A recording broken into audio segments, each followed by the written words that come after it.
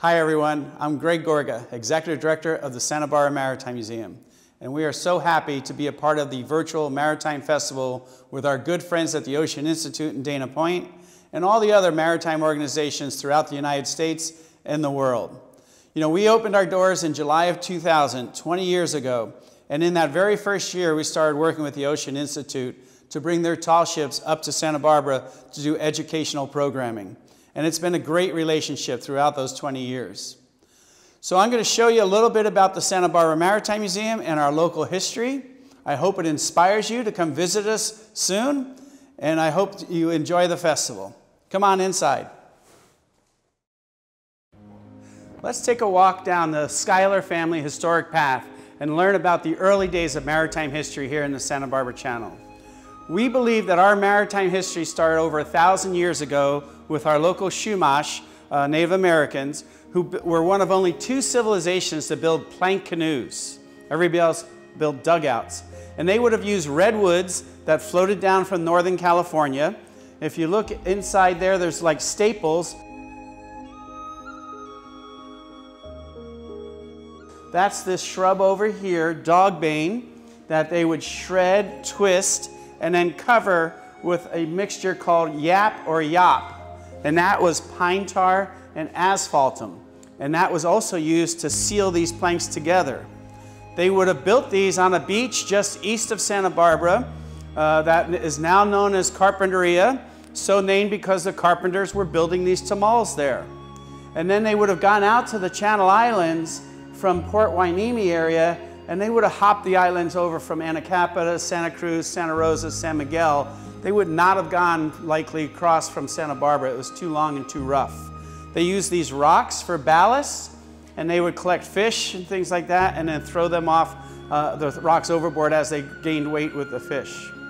Now the Chumash were very good users of the natural resources. We talked about yap, which is pine tar and asphaltum, and Santa Barbara is the home to the 2nd largest natural oil and gas seeps in the world. And that's the asphaltum or tar has been bubbling up here for thousands of years, and you'll still see it on our beaches when you walk along there. And so we talk about those natural seeps here in our Geology of Oil exhibit. They also use shark skin to sandpaper to work on the boards of the tamal. They used shark skin for tools, the tar for drilling tools, and the other major thing they used asphaltum or tar for was they would weave baskets, put clumps of tar in the bottom, then throw in hot rocks, swirl that around, and they could carry water. And so you could see how far and wide the Chumash civilization traveled because they are one of the few civilizations to be able to carry fresh water on a regular basis. And so we believe that they are going out to the Channel Islands for thousands of years on those tamales.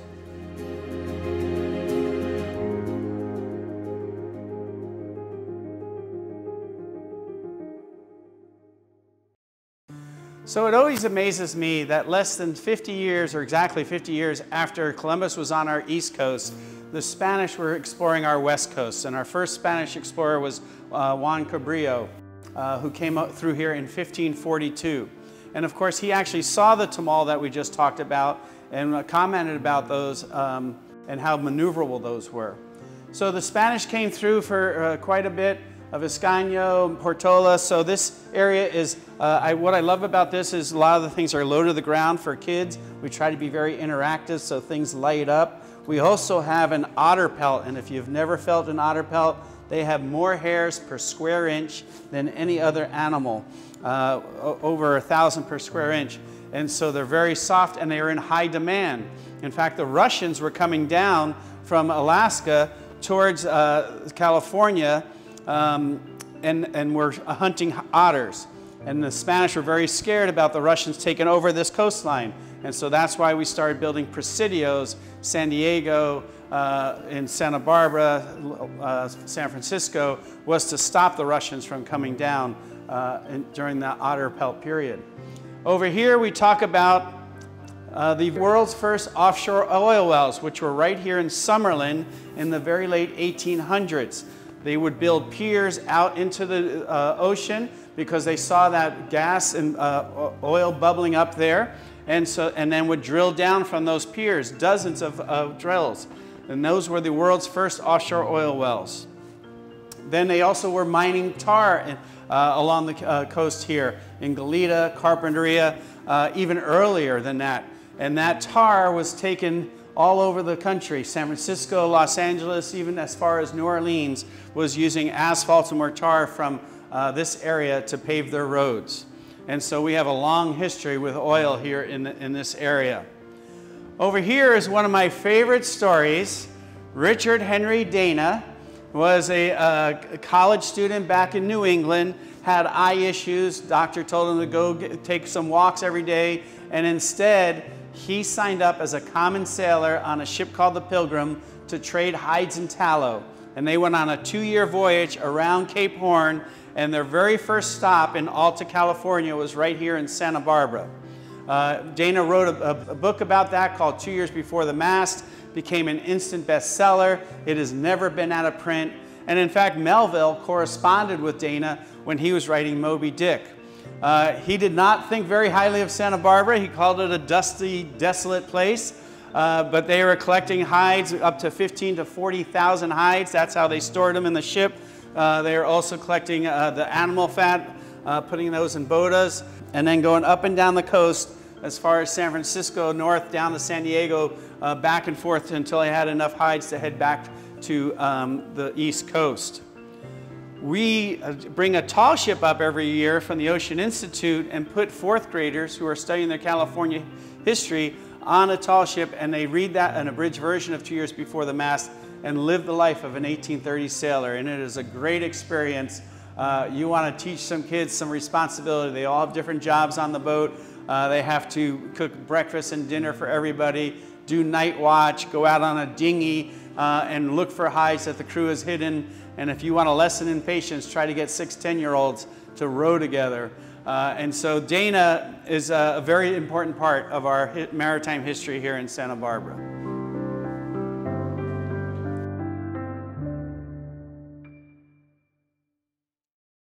So now it's time to show you what I believe is the most significant maritime artifact in the Santa Barbara Channel, and certainly the pride and joy of the Santa Barbara Maritime Museum. Behind me there is the first order Fresnel lens from Point Conception Lighthouse. And Point Conception is the demarcation between northern and southern California. It's where California goes from a northern-southern orientation to east to west. And so it is the most dangerous waters on the West Coast. In fact, some people call it the graveyard of the Pacific or the Cape Horn of the Pacific. Not unusual for 30 to 40-foot swells out there, heavy, heavy fog, and 60 to 70 mile-an-hour winds, and a lot of shipwrecks in that area. And so when California became a state and the government sent surveyors to the West Coast to see where to put lighthouses, Point Conception is the very first spot they went to. And they built the lighthouse there on an upper bluff. It started construction in 1854. This lens was being built at the same time in Paris, France.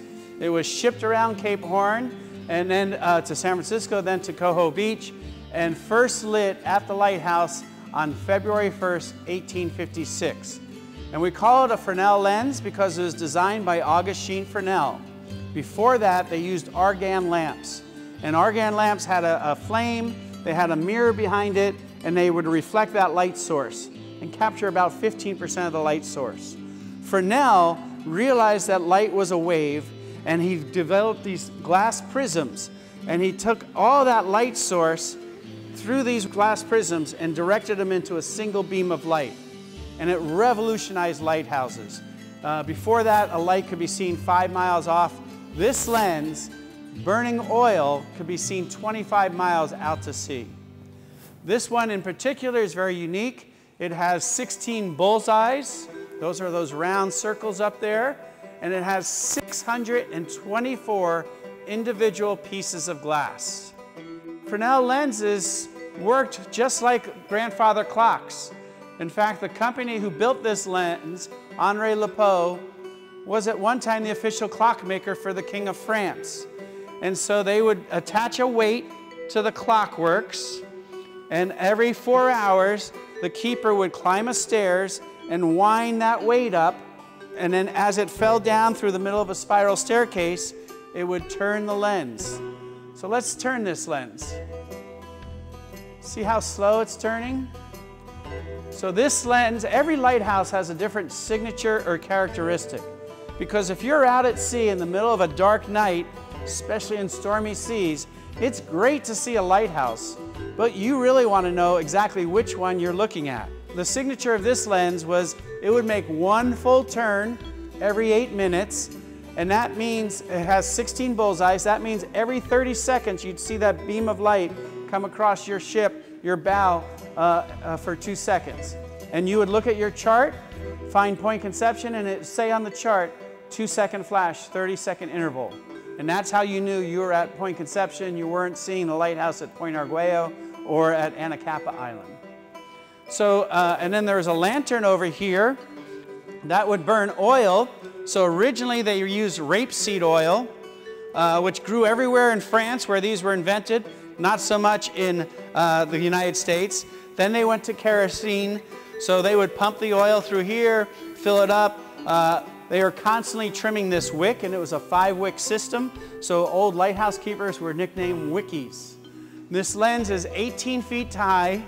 It weighs about 6,000 pounds. And we had to use 3 lampists. Those are the official people who can work on a Fresnel lens, authorized by the United States Coast Guard.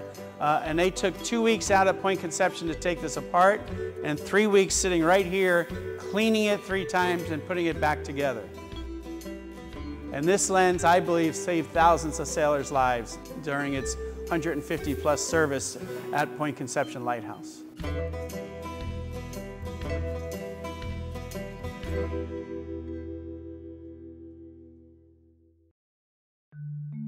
You know, it seems like from the first time humans went out on the oceans, mermaids have been a part of our maritime culture. And so we are very excited to have on display right now an exhibit called Mermaids, Visualizing the Myths and Legends by photographer Ralph Clevenger and 5 of his students from his time as a professor at the Brooks Photography Institute.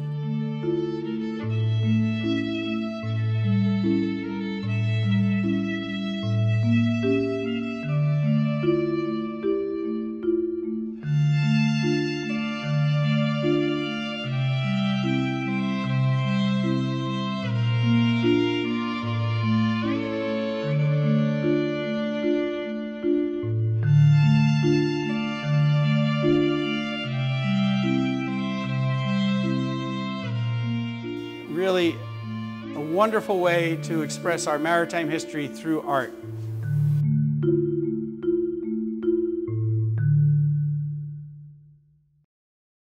You know, at one time, 90% of U.S. sailors had tattoos.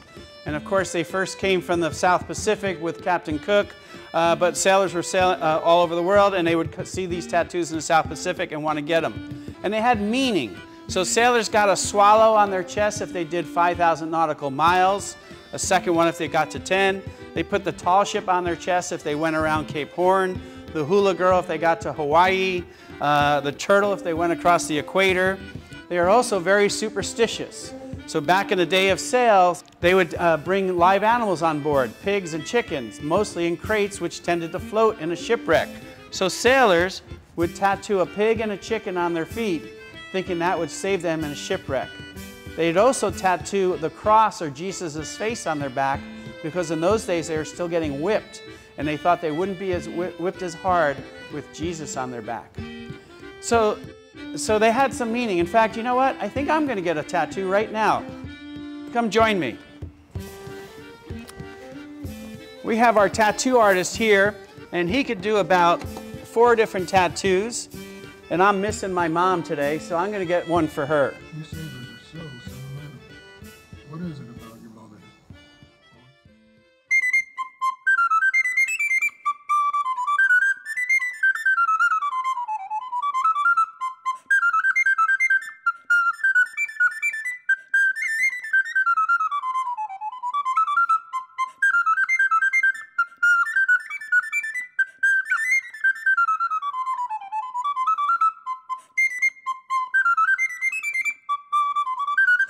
The best thing about this tattoo is it doesn't even hurt.